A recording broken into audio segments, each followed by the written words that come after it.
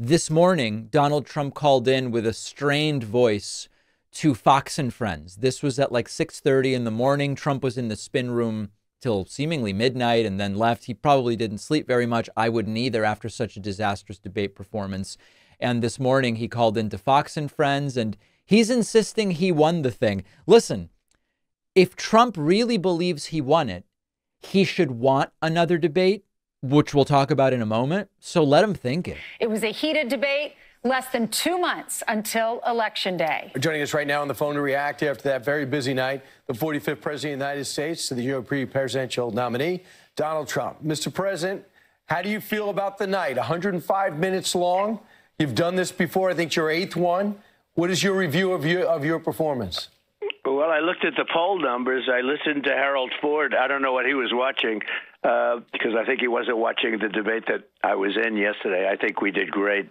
It was 3-1. It was a rigged deal, as I assumed it would be, because when you looked at the fact that they were correcting everything and not correcting with her.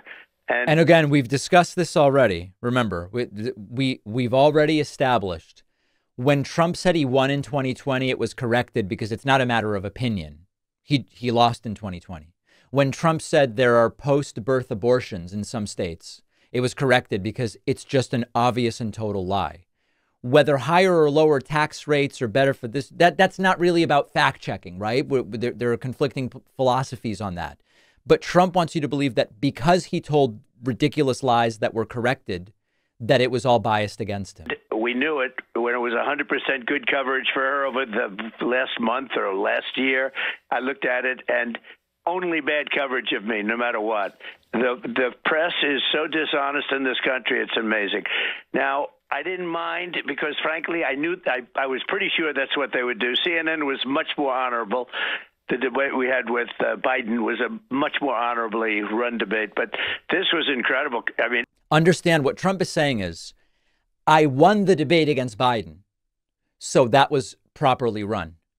I got destroyed and decimated in the debate with Kamala Harris. So by definition, it was an improperly run debate. Everything, so many things I said were debunked, totally debunked, like Charlottesville. I have a list of 7 different things, and she could say anything she wanted. Every time I spoke, and my stuff was right, they'd correct you. I thought it was terrible from the standpoint of ABC. They're the most dishonest, in my opinion, the most dishonest news organization. Right. I lost this debate by the most. Therefore, ABC is the worst by a long shot. Basically what Trump is telling us here. Now, of course, the debate performance was so good for Kamala Harris that she wants to debate Trump again.